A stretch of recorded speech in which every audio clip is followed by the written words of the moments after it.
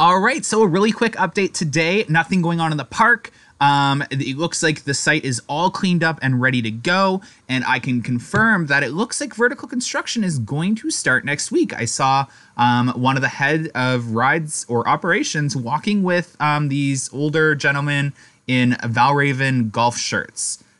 So I'm assuming that is the company that built Valraven, and they're potentially using the same company.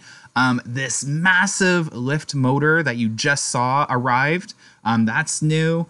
They have lots of parts here. It looks like they're ready to go. There's shipments coming in galore. We know that the shipments came in from Germany. They arrived just recently. They basically arrived in Quebec via ship. We looked up the shipping orders on the sides of those compartments there. Yes, I know, we're too nerdy.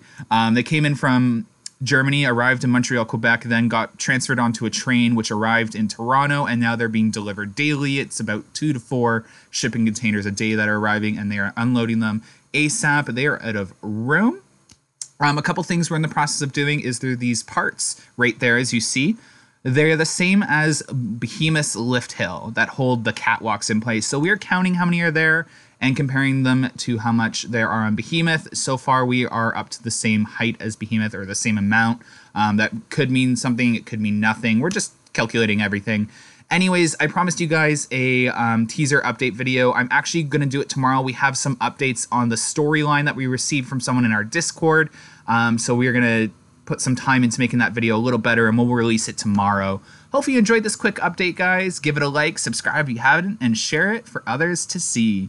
Anyways, 18 days till announcement. Hope you're as excited as I am, or a little less because maybe I'm too excited. Bye.